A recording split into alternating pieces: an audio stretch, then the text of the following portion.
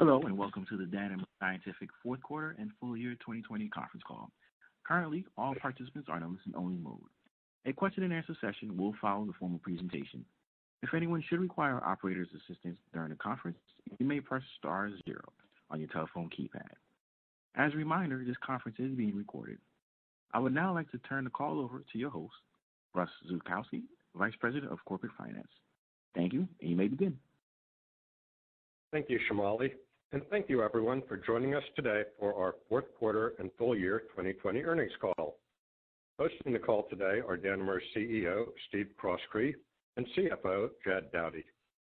Phil Van Trump, our Chief Science and Technology Officer, is also on the line for questions and answers.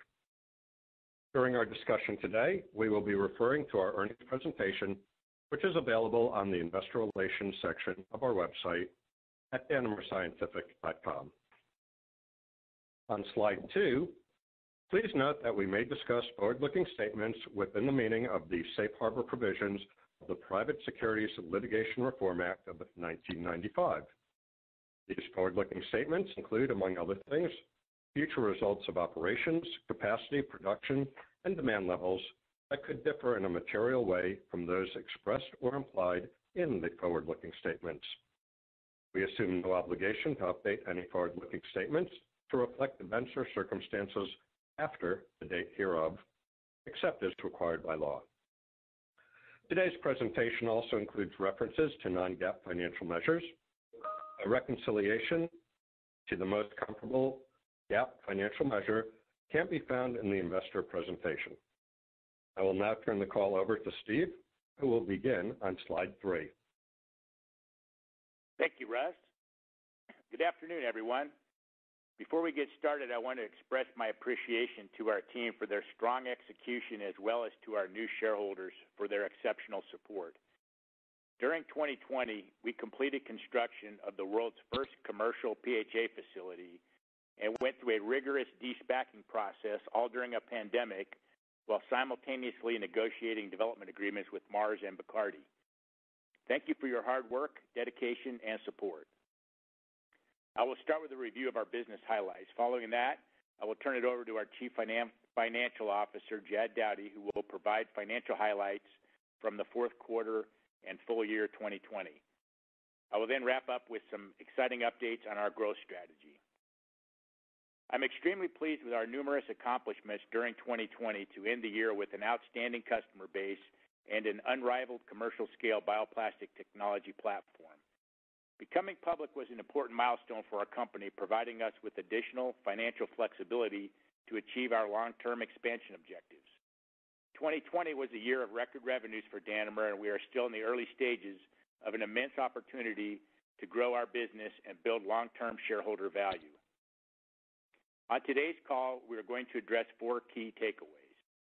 First, the depth and capabilities of our high-growth, next-generation Ecotech company that produces 100% biodegradable polymers for use in plastic applications. Second, our massive addressable market spanning 500 billion pounds. Third, our unrivaled growth potential from intense demand by blue-chip multinational customers. And finally, the progress we have made to significantly expand our business to meet customer demand. Moving to slide 4, those of you who met us during our SPAC merger transaction know that we view PHA as the best end-of-life solution for single-use plastics and that there are no other marine-degradable materials available today with PHA's performance characteristics. We are even more bullish about PHA now that we are even more bullish now about PHA than we were a few months ago. The tremendous demand resulting from the powerful tailwinds of corporate sustainability commitments, governmental regulation, and consumer awareness of the environmental impact of plastic waste is expected to only make our future brighter. We are in a very unique place within our industry that sets us apart from peers. We have the market know-how, a large portfolio of patents developed over the past 13 years, commercial scale, and long-term customer contracts, all of which puts us well ahead of our industry. We have already built our first commercial scale production facility, and we have a significant pipeline of new capacity to extend our leadership position. We have aligned the majority of our expansion plans based on long-term partnerships with customers. Our customers are mainly major blue-chip multinational brands that have all made long-term commitments to make their plastic packaging recyclable, reusable, or biodegradable. With bioplastics representing less than 1% of the addressable market today, we have only scratched the surface of what we believe to be the immense upside moving forward.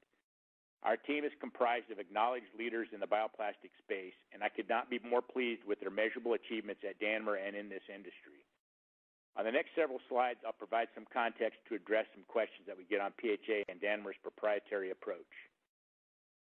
Turning to slide 5, Danimer's Nodax PHA is certified as marine degradable by TÜV Austria. I'll give you some context on why that is positive for customers and the environment. The two questions we think about with respect to polymers for plastic are, is it renewable, and what happens at the end of its life? Fossil fuels are non-renewable and typically accumulate in landfills and in nature. Most biopolymers, though, go away, and those that do can obtain industry certifications for 5 different environments. Industrially compostable is the easiest standard to achieve, but requires the high heat and moisture of an industrial compost facility. Home compostable is similar, but requires less heat and moisture. Soil degradable does not require heat or moisture, as the polymer is broken down enzymatically by bacteria. Freshwater and finally marine degradable certifications, such as those Nodax has received, are the most difficult and highest standards to achieve because there is less bacteria in those environments and so more difficult to degrade. On slide 6, we show the life cycle of PHA. We make PHA by feeding canola oil to bacteria. The bacteria then convert the carbon from the canola oil into another form of carbon for their own metabolic process. That's PHA. The resulting product is the bioplastic resin that we turn into a finished product. The product is not degraded in your home or on your shelves, but after it is discarded, it will be enzymatically degraded by bacteria, as this is their preferred energy source. We believe our PHA's beginning through end-of-life cycle puts us at the forefront of sustainability.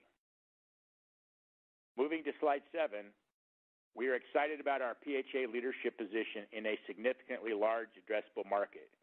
It's an 800 billion pound total market, and today virtually all of that ends up accumulating in landfills or nature. Even recycled products have to be discarded at some point. Bioplastics, particularly PHA, are a viable end-of-life solution to truly address the growing need to reverse the global plastics crisis. We think bioplastics can replace about 500 billion pounds of the total market, and so far have only achieved less than 1% of that figure. To put that into perspective, Danimer has announced plans to have 315 million pounds of nameplate production capacity by 2024. That makes us by far the largest producer of PHA globally, and that still pales in comparison to the over 200 billion pounds discarded in nature, 200 billion pounds of fossil fuel-based plastics discarded in nature, including the 17 billion pounds of plastic dumped into the ocean every year that don't make their way into landfills. On slide 8, we have a long journey that we believe puts us significantly ahead of our industry in terms of patents, commercial scale production, and long-term commitments from customers. This has made us a pioneer and a world leader in producing natural biopolymers that are biodegradable and compostable. We have grown alongside our customers as partners in our mission to address the global plastic crisis. Their long-term contracts and commitments with us continue to fund our R&D efforts, capacity build-outs, and revolutionary products. This history of continuous innovation has brought us to this current inflection point. Now, as a better capitalized company, we plan to accelerate our growth trajectory and further invest in capabilities to support this growth. We have continued to build out our R&D, engineering, sales, and marketing teams to prepare for the expected ramp-up in production. We have hired a number of highly experienced leaders in engineering, manufacturing, technology development, and finance in support of this growth. We have entered into new partnerships, including our March announcement of a 2-year partnership with Mars to develop biodegradable packaging as part of their supply chain. We entered into an agreement with Bacardi to make a biodegradable and compostable spirits bottle to help Bacardi replace 80 million plastic bottles. And more recently, we announced that we intend to double the size of our planned greenfield facility to further capture the growing demand from customers. I'll now turn it over to Jad for an update on our financial results. Thank you, Steve. I'll speak to slide 9. Given the early stage of our trajectory, I'll focus my comments today on the full year 2020 results, with fourth quarter context as applicable, followed by some color on 2021. Revenues for the full year 2020 grew 46% to $47.3 million compared to $32.3 million in the prior year. This increase was driven by higher sales of our legacy PLA-based resins, as well as significant sales of PHA-based resins as we commenced the scale-up of commercial PHA production beginning in March of last year. Year-over-year growth of 38% in the fourth quarter was more modest compared to the full year due to accelerating PLA-based resin sales earlier in the year as customers sought to increase inventory levels in order to prevent potential supply chain disruptions from the pandemic. Recall today that we are currently producing PHA-based resins out of our Kentucky facility, having recently completed the first of a 2-phase expansion for PHA production. Phase 1 added 20 million pounds of finished product nameplate production capacity, with fermentation runs starting in March 2020, at the same time the pandemic-related lockdowns began. Phase 2 construction has commenced in December. Phase 2 construction has commenced in December of 2020 and is expected to add an additional 45 million pounds of finished product nameplate capacity in the second quarter of 2022, with production ramping up thereafter. The completion of both phases will bring our total nameplate PHA capacity up to 65 million pounds of finished product per year. In 2020, we derived 10% of our revenues from sales of PHA-based resins, a significant increase compared to 1% in 2019. In the fourth quarter, PHA-based resins climbed to 19% of sales, reflecting our expanded production capabilities. Full-year gross profit increased to $11.5 million compared to $11.1 million in the prior year. Adjusted gross profit, which excludes depreciation, stock-based compensation, and rent related to our manufacturing operations, increased to $16.6 million compared to $14 million in the prior year, driven by higher revenues. On a margin basis, adjusted gross profit was 35.1% compared to 43.2% in the prior year, primarily the result of having limited PHA manufacturing activities in 2020 and incurring incremental costs associated with ramp-up inefficiencies. R&D and SG&A expenses, excluding depreciation and amortization, stock-based compensation, rent, and one-time items, were $16.3 million compared to $12.5 million in the prior year, mainly attributable to an increase in headcount and salaries to support R&D efforts and our future expansion plans. The adjusted EBITDA loss was $3.2 million as compared to a loss of $1.6 million in the prior year, with a slight increase in gross profit more than offset by the higher operating expenses. Adjusted EBITDA excludes stock-based comp, other income, and other add-backs as reconciled in the appendix. Adjusted EBITDA was $402,000 in 2020 compared to $1.5 million in 2019. We are separating out rent, as rent expense was primarily related to a sale-leaseback agreement associated with the Kentucky facility. Turning to slide 10, we'll look at 2021. I'll provide several items to keep in mind. Increased availability from the completed Phase 1 capacity expansion will provide for a significant ramp-up in revenue for 2021. We expect adjusted EBITDA and cash flow from operations in 2021 as the Kentucky Phase 1 facility ramps up utilization levels from approximately 50% at the beginning of the year to fully ramp at the end of the year. Noting, however, that we are planning a turnaround in Kentucky in the latter part of the second quarter of 2021 to bottleneck and accelerate ramp-up. As I noted earlier, the Phase 2 expansion is now expected to be completed in the second quarter of 2022, compared to our initial assumption of late 2021, resulting from the shift in timing of our closing the public company transaction. Total operating costs are expected to be approximately $27 million for 2021, excluding depreciation and amortization, stock-based compensation, and one-time items. In addition, we expect zero cash taxes due to the significant NOLs that the company has available. For the full year of 2021, we anticipate capital expenditures to be in the range of $100 million to $125 million, primarily to invest in the planned capacity expansions. Now I'll turn the call back to Steve. Thank you, Jad. Please turn to slide 11. We have seen customer demand grow as our blue-chip multinational customers develop more sustainable products made from bioplastics. It's important to highlight that the growing plastic waste market does more than just increase our addressable market. It also pushes customers to adopt the best solutions amongst plastic alternatives. We therefore continue to experience intense demand and accelerating growth for our marine degradable PHA products. As you can see here, we have a mix of very tenured customer partnerships with major consumer packaging brands such as Pepsi and Nestle. The recent announcements of partnerships with Bacardi and Mars, among others, are a testament to the growing appeal of our PHA as a solution to plastic waste. On slide 12, I'll spend a moment on our growth strategy, which has two primary financial objectives: accelerate our top-line growth and expand our adjusted EBITDA margins. Our growth strategy is comprised of three elements. First, expanding our market share by developing products in partnership with customers to grow demand. We are working on improved versions of our existing products and are currently in the process of filing several new patent applications. Second, de-risking our growth strategy by securing multi-year purchase commitments or contracts to have the customer demand in place before beginning production.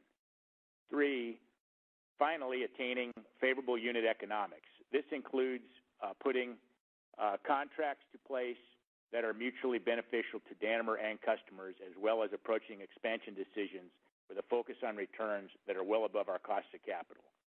So that should be finally, as a third bullet, attaining favorable unit economics. Based on all these objectives, we are accelerating and increasing our announced expansion plans. The timing and size of future expansions will follow that similar framework. To that point, on slide 13, we are moving toward a bioplastic world even faster than we projected 6 months ago. Considering that, we have announced our intention to double the size of our planned greenfield facility to catch up with demand. We have chosen Bainbridge, Georgia, based on a detailed site selection process. Our plan is now to increase the anticipated greenfield capacity from 125 million to 250 million nameplate finished pounds of product annually. The new state-of-the-art facility is currently in the pre-construction engineering stage. It is expected to break ground in 2022, with the first half of the project coming online in mid-2023 and the second half operational in 2024. The cost of the facility is now projected to be around $700 million, which incorporates the doubling of the facility plus additional enhancements for efficiency. The unit economics remain very attractive on this larger scale. Upon completion, we will be in a much better position to serve our growing order commitments from customers. Moving to slide 14. Even with the planned doubling of the facility, we continue to forecast that the greenfield plant will be sold out. In fact, based on our conversations with customers and the trends we are seeing in the business, we believe that the market demand and unit economics support additional capacity more than 250 million pounds of finished product per year beyond currently announced capacity additions.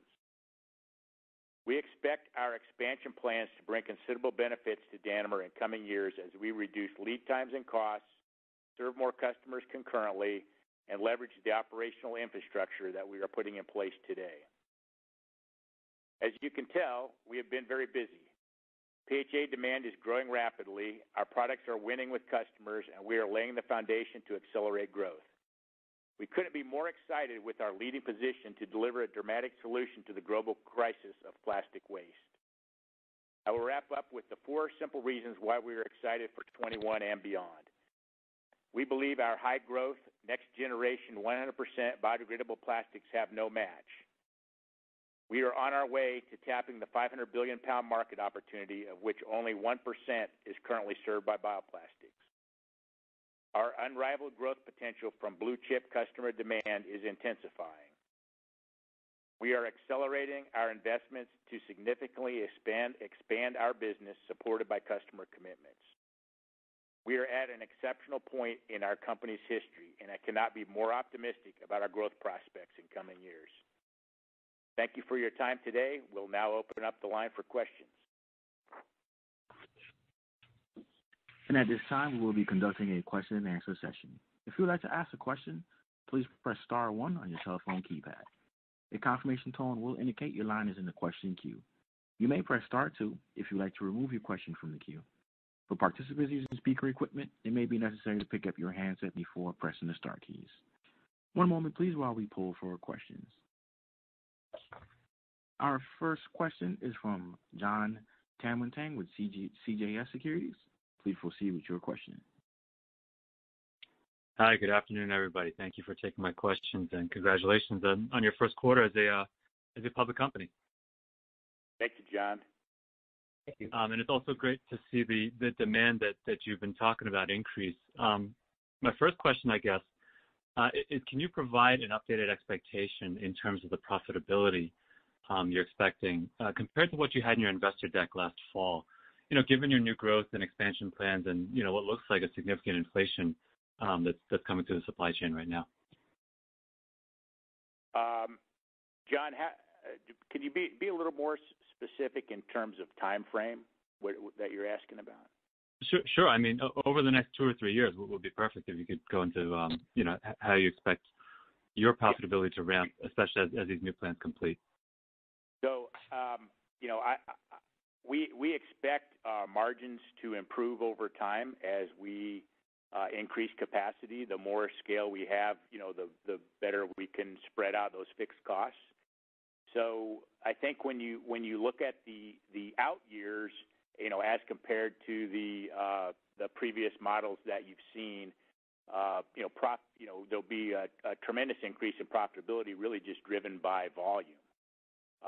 In the near term, I would expect less profitability at the bottom line than what was previously disclosed, because in order to accelerate that growth, we're pulling in quite a bit of OPEX, mainly with new hires.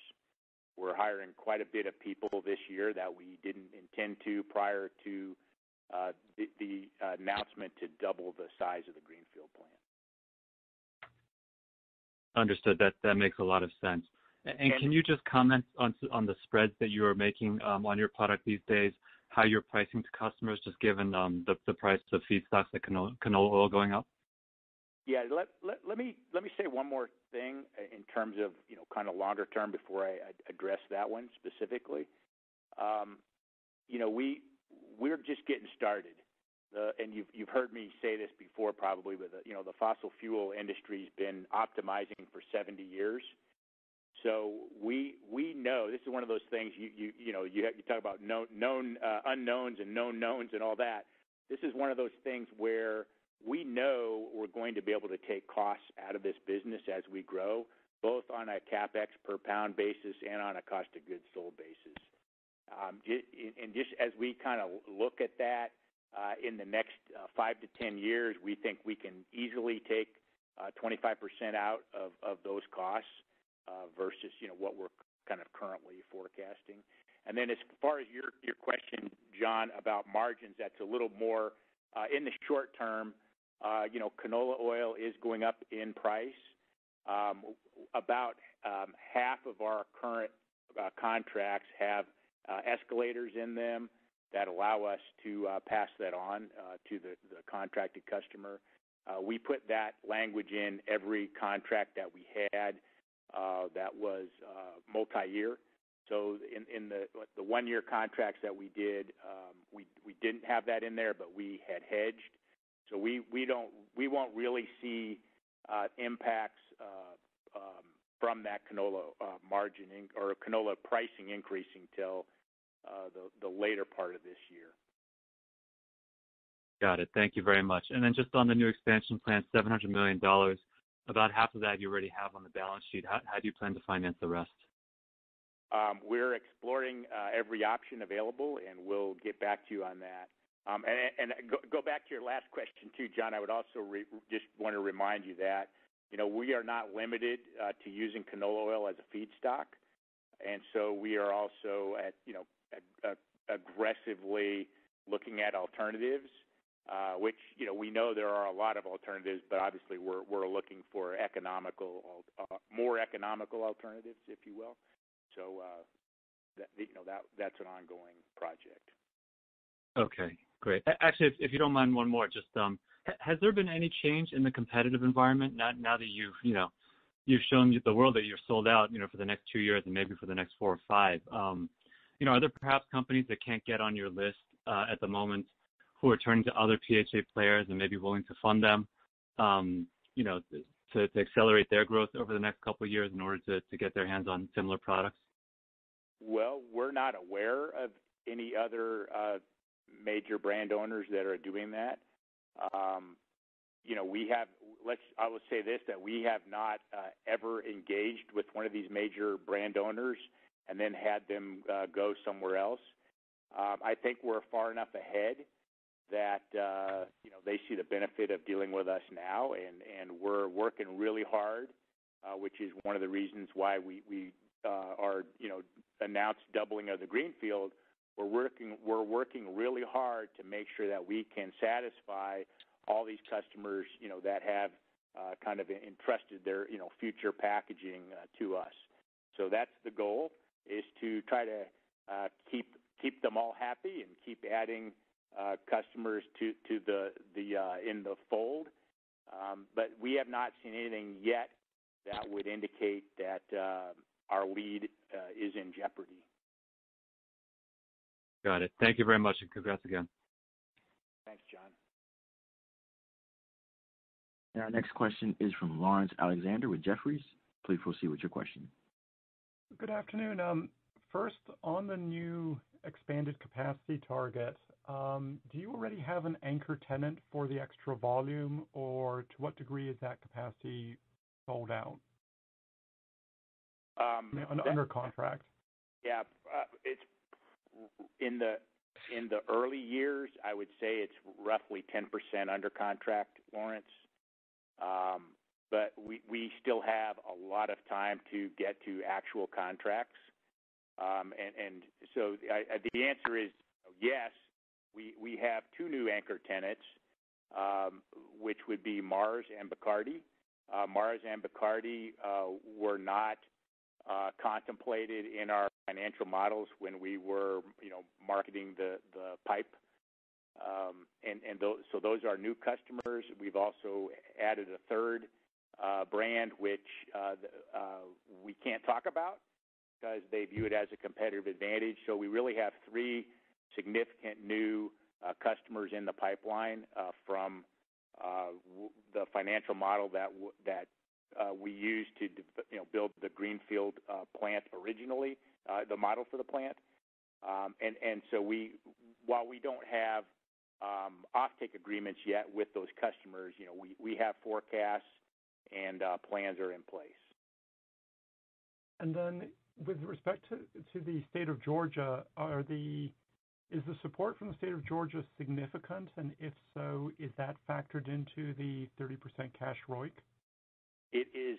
We believe it is significant. It's valued in the tens of millions of dollars, and it's not factored into the ROIC. And then can you address sort of average selling prices, how they're doing now, and do you still expect them to be in roughly the 250 range, or how, to what degrees ASPs are moving? Yes, the average selling price is pushing about 270 right now. So I would say that it's been increasing slightly, over the last few months.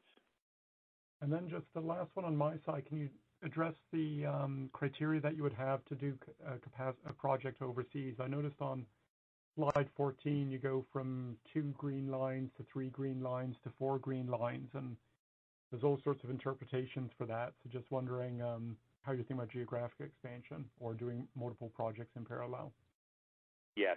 So as you may have heard me say before, Lawrence, after we finish this, by the time we finish completion of this first greenfield project, we need to have the internal resources and competence built up to be able to build two plants at once, and one or both of those could be overseas. So we're proceeding with that in mind.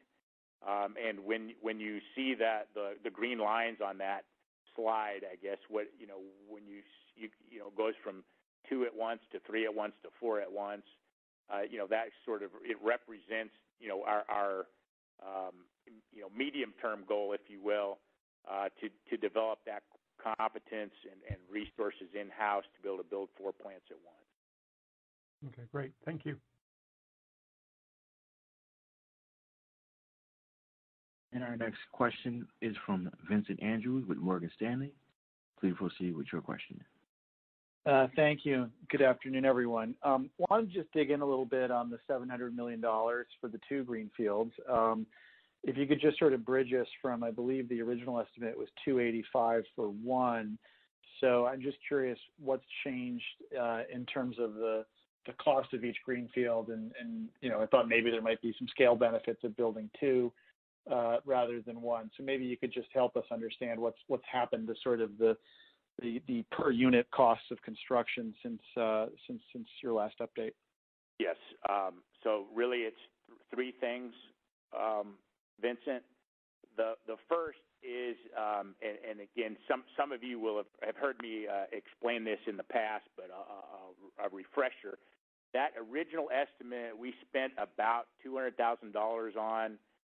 It's been well over a year since that was done, and now since we closed on the SPAC deal and had cash, we've started a $13 million engineering project to finalize not just the price quote estimate, but the actual plans be constructed with.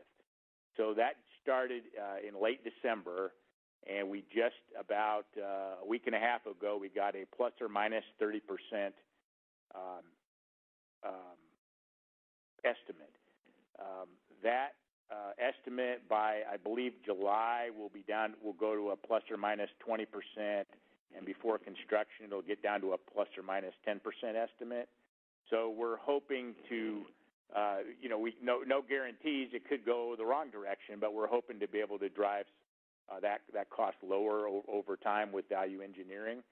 So the 3 things that I would point to that are different. First of all, is it's just maybe the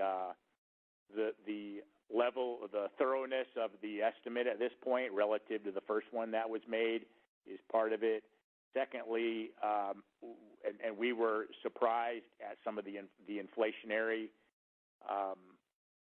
things that we saw, both with the cost of steel, but with labor as well.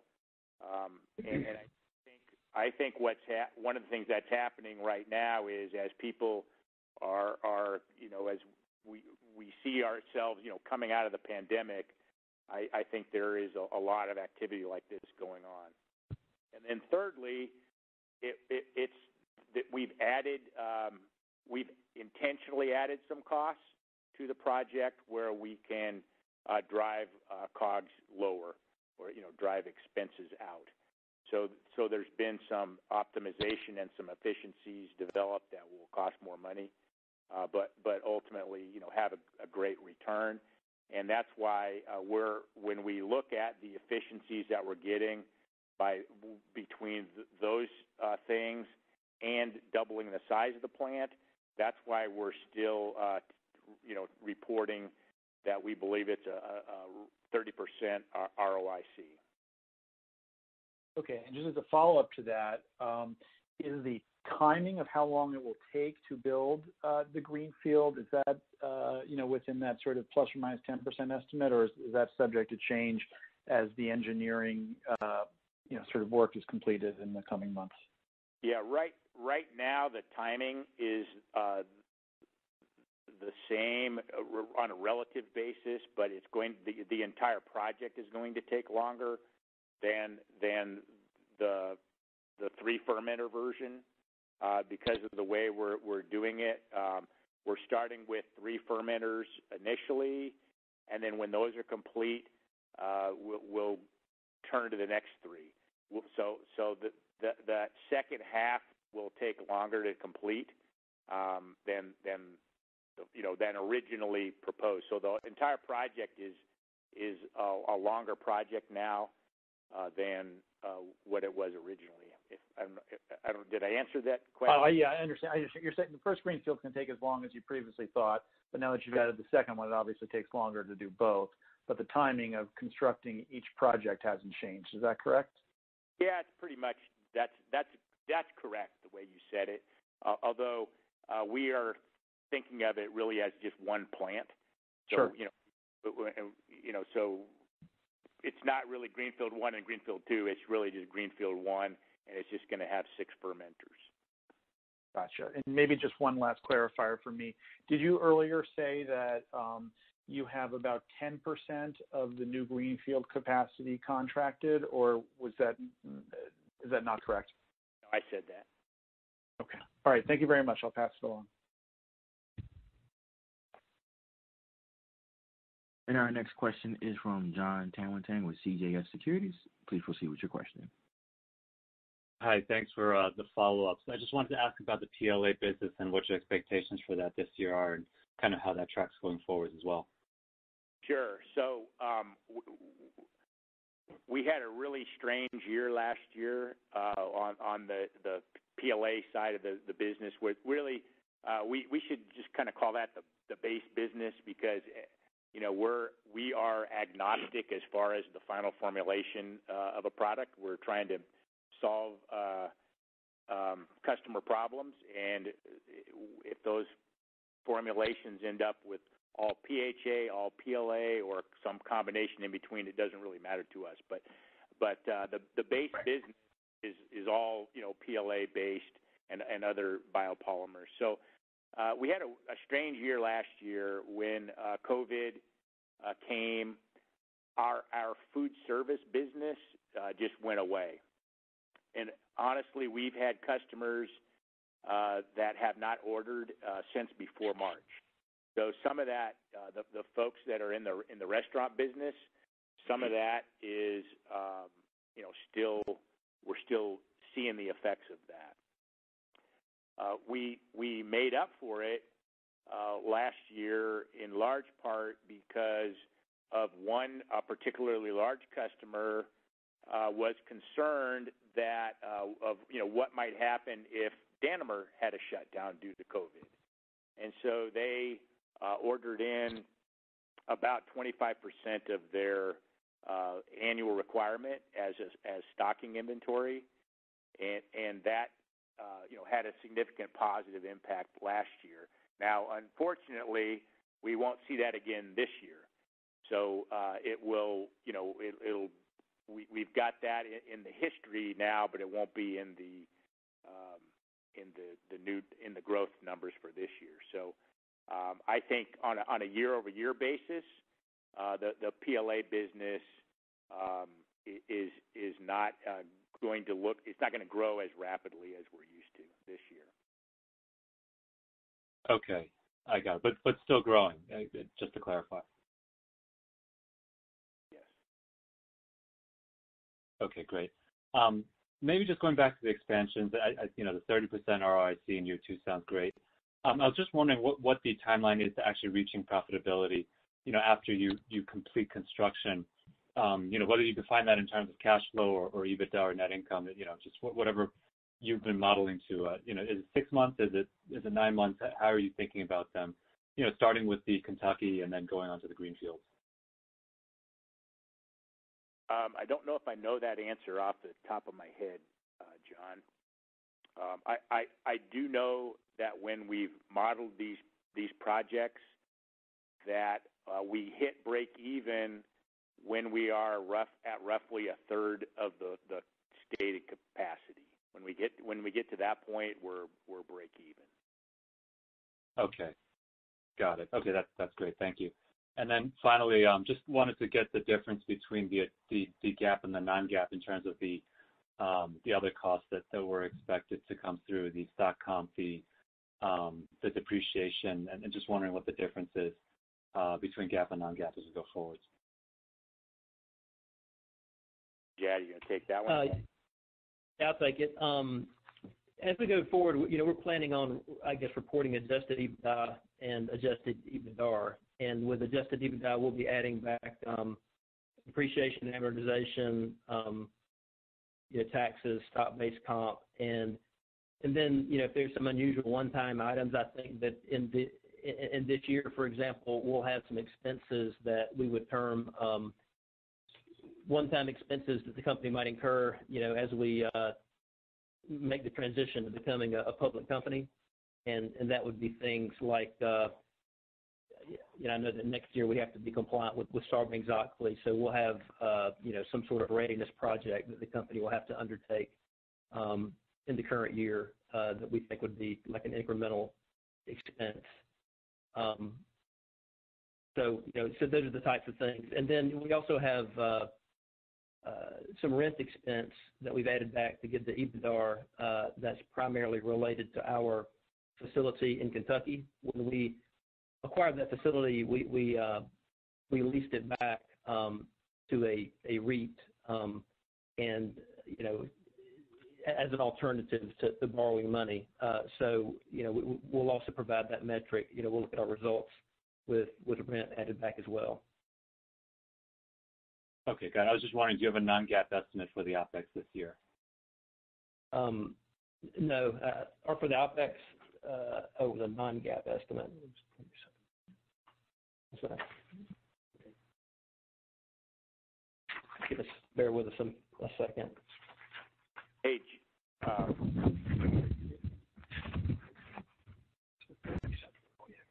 John, I'll give you a little clarification on the PLA business this year. I would just make the point that we are still growing because we're in programs that are growing, but we don't forecast to add any pure straight PLA business this year. All our business this year that we're forecasting growth, new growth, new program growth would be have PHA in it. Okay, got it. Thank you, guys. If I could ask one more, just what is the share count at the end of Q1 that you're expecting to have?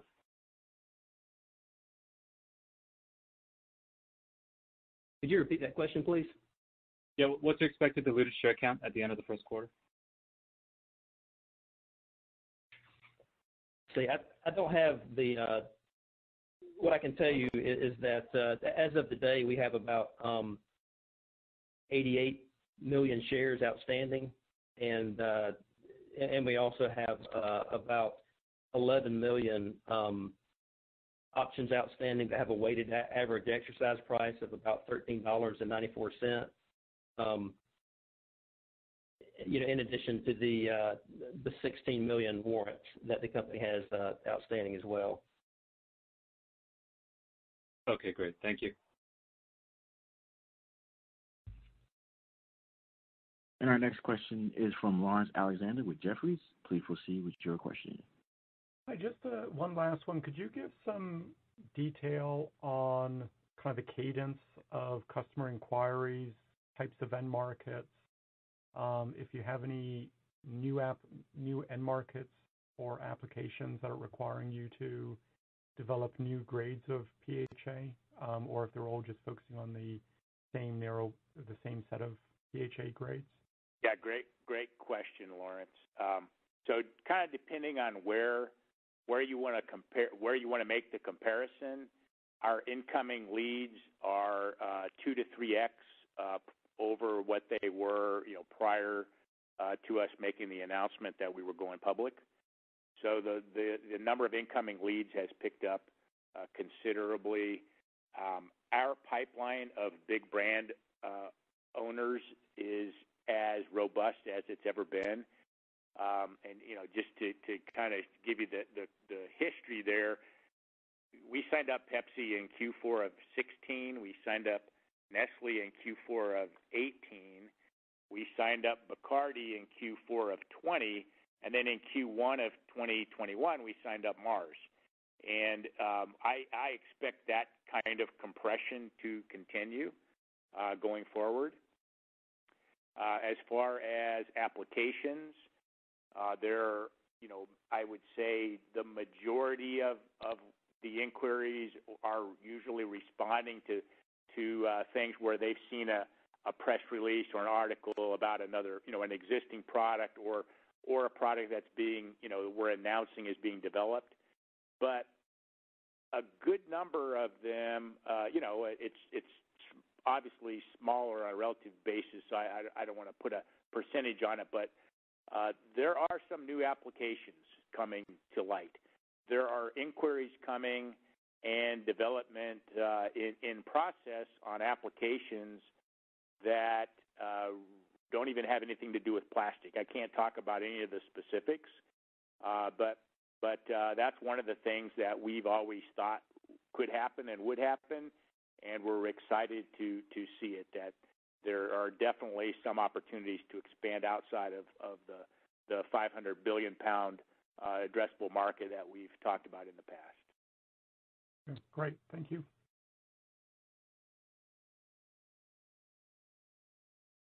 And our next question is from Vincent Andrews with Morgan Stanley. Please proceed with your question. Thank you. I just wanted to follow up on the sort of customer contracting for the greenfield, and I get that there's a sort of chicken or an egg thing here where you can't contract a plant that you haven't announced yet, and now you've announced it, so presumably the conversations are going to change and probably multiply. But I guess what I'm trying to understand is if I'm looking at slide 14 and it looks like you're going to break ground in early 2022, according to that, how much of the plant would you think you'll have contracted by the time you break ground, and how should we be thinking about that? Maybe let's just start there. Well, what I would like to see is to have a third of it, the whole plant contracted by the time we break ground on the second half. So I'd like to, that's a goal, not a hard forecast, but a goal. So just to be clear, a third of the overall greenfield by the time you're doing the second three fermenters, or a third by the time you start the whole thing? It'd be like you could break it down into a sixth and a sixth. I'd like to have a sixth of it under contract by the beginning of next year, and then another sixth, before the end of next year. Okay. All right. Thanks very much.